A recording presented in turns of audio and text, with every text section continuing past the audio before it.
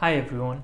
In this lecture, we will determine the range of values of P and Q for the stability of the LTI system with impulse response as h of n is equal to p to the power n when n is what smaller than 0 and q to the power n when n is what greater than equal to 0. Fine.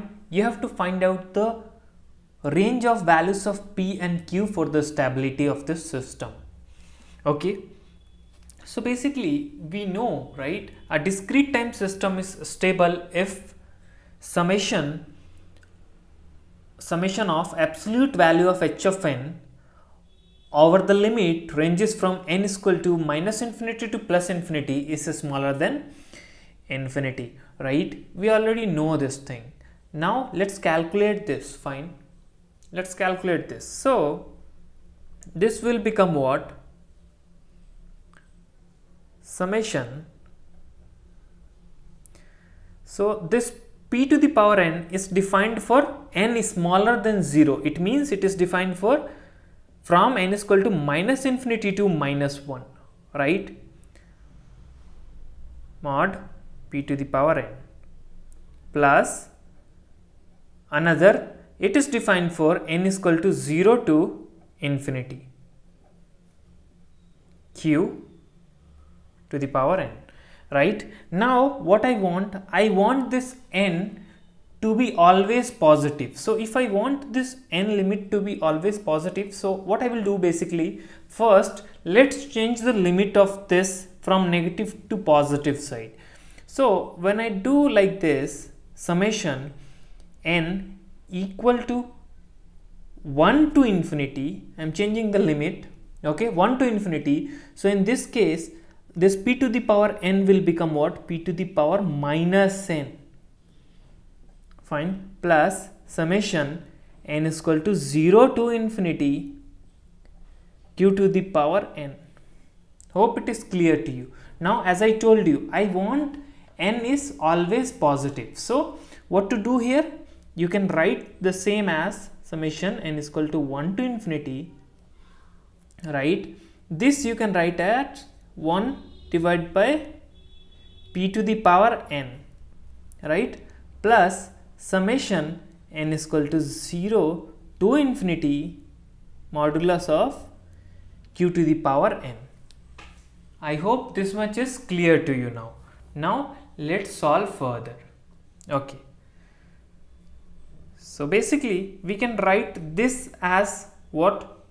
Summation of 1 upon absolute value of p to the power n, and the limit will be from n is equal to 1 to infinity, plus summation n is equal to 0 to infinity, n is equal to what? 0 to infinity q to the power n. I hope this much is clear to you. Fine. Now let's go further, and you can write this as what? Basically summation n is equal to 1 to infinity 1 divided by absolute value of p to the power n, plus you can write this as n is equal to 0 to infinity absolute value of q to the power n. Okay, hope this much is clear to you. Now what I want is, I want to change this limit to from n is equal to 0 to infinity, because I want to apply some formula, some geometric series formula. So I want to do this change. So what I can do here, simply think of it, if I will go from 0, means if I will include n is equal to 0 also, so what will happen? Now tell me, if I will do this to the power 0, so it will give me 1, right? It will give me 1. So if I want to include one more term, and if I will subtract it by this minus 1, then I will again come to the same stage. Fine. That is why what I am doing is summation n is equal to 0 to infinity, okay, 1 upon mod p, we can write this as this, okay, minus 1. Why minus 1? Because I have included one extra term which is n is equal to 0, and at n is equal to 0 this will give you 1.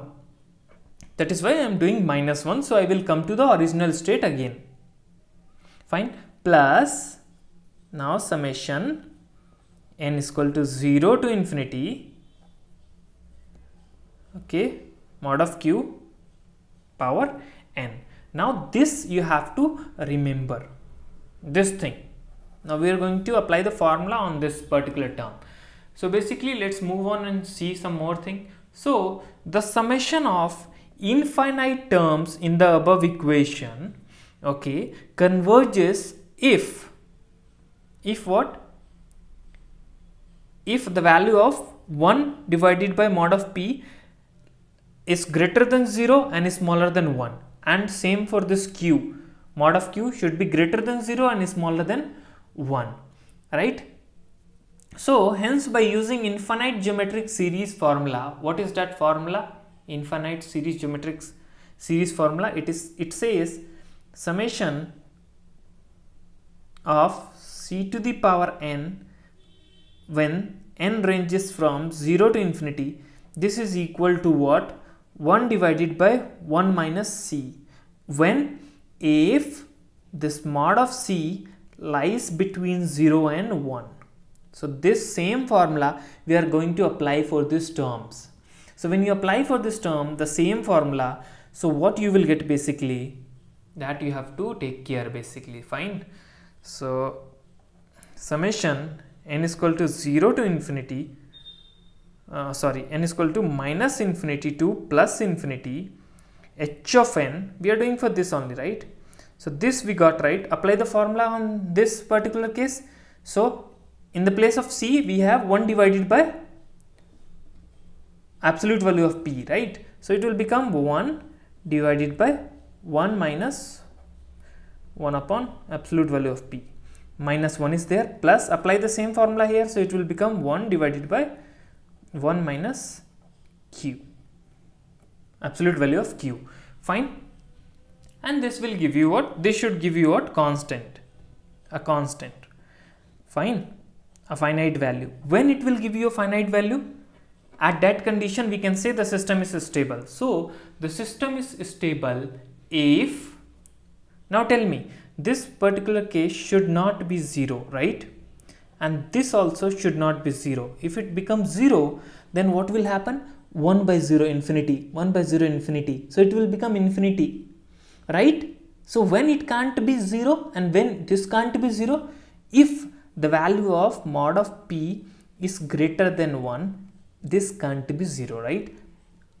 And if the value of mod of q should be smaller than 1, right? So inequality you have seen, right? So basically what is our criteria? 1 minus this particular case. This should be what? This should be greater than 0. So if this should be greater than 0, it means what?